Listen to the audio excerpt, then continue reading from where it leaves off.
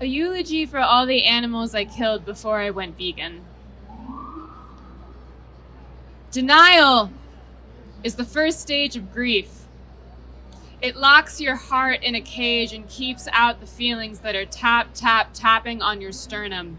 The sadness, the anger, the rage. A part of me died the first time I saw the videos of the cows being herded into the slaughterhouse.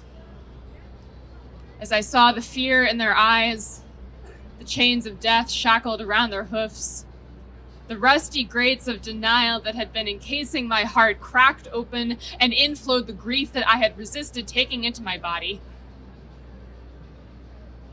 The part of me that died was the part of me that looked in the mirror and saw compassion while I let them suffer for me, while I let them die for me.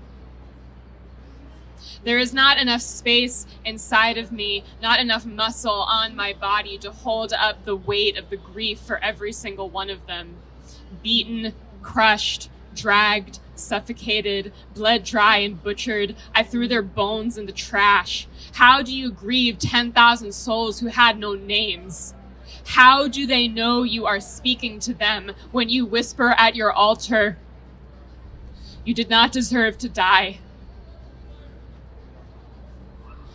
I know it is too late for me to save you, but I hope it is not too late for me to pray for you. And I pray that in your next life, they did not put you in a cage. They did not beat you and chain you and put a price tag on you and steal your children. I pray that in your next life, you ran across Alaska with the caribou.